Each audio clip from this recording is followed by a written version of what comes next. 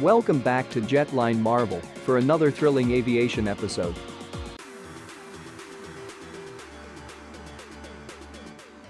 The Yakovlev JSC-built SJ-100 Superjet made history by successfully completing its first flight in Russia.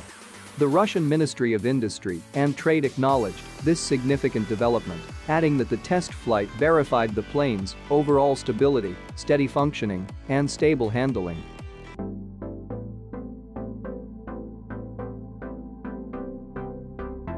The ability to implement and install their own design solutions and technologies, such as avionics, gear, auxiliary power units, electric power supply systems, air conditioning, fire prevention, and other systems, was demonstrated by Russian developers and producers.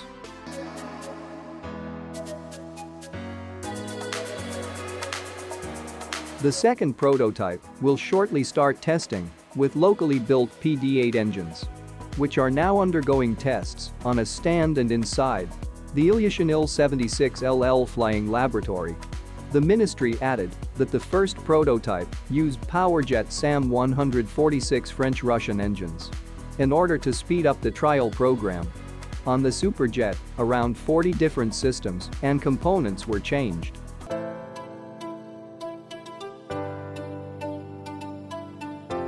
During its 54-minute duration, the flight climbed to heights of up to 3,000 meters and reached speeds of 343 kilometers per hour.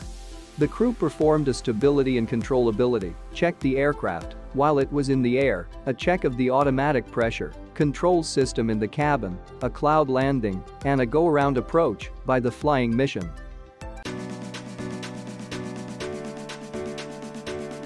The first flight of the Superjet, developed as part of the import substitution program for systems and components, is the result of thousands of people working for companies in the radio electronic and aviation manufacturing sectors who are a member of Rostec's control system.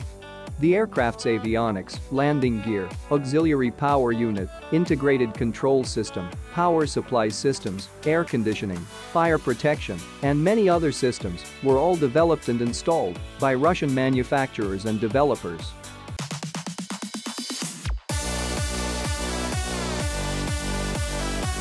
The first flight of the SJ-100 demonstrated the nation's capacity to develop its aerospace industry without the assistance of Western nations, demonstrating that Russia can develop and produce modern civil aircraft without involving imported technologies.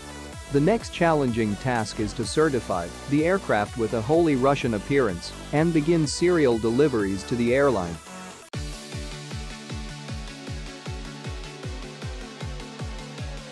Additionally, according to the reports, the CEO of United Aircraft Corporation is planning to begin SSJ-100 production at the Hindustan Aeronautics Limited plant in India, and negotiations are currently underway with Indian colleagues. It seems that negotiations are even more in the interest of the Indian side than Russians, because Russian have the Superjet and will continue its production. For India, this represents a significant technological leap forward.